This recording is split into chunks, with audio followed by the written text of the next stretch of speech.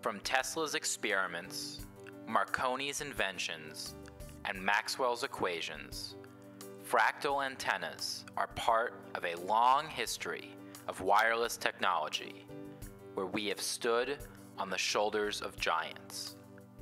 Our founding has a far more humble beginning, with the story of a radio astronomer with a ham radio hobby and his discovery of a new use for the self-similar, iterated patterns coined fractals by mathematician Benoit Mandelbrot.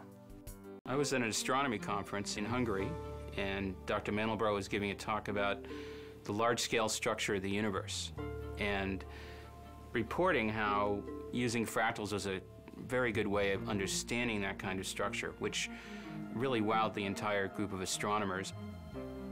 He showed several different fractals that I, in my own mind, looked at and said, oh, wouldn't it be funny if you made an antenna out of that shape?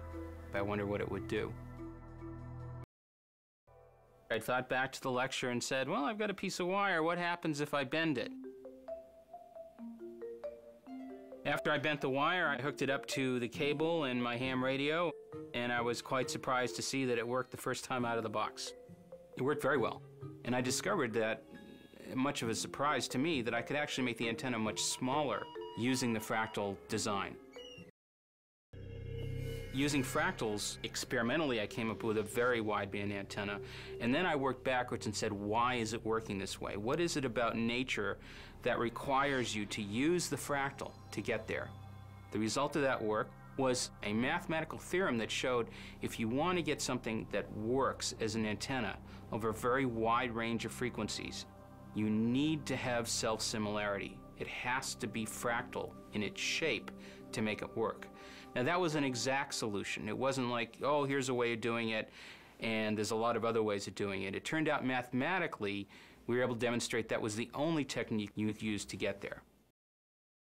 As the pioneer of fractal antennas, Nathan Cohen continued developing fractal technology, inventing fractal-tuned circuits and resonators, as the science behind fractal antennas was being corroborated around the world with over 2,000 scientific publications. In 1995, having proven that fractals provided unique advantages in the world of antennas, Cohen founded Fractal Antenna Systems.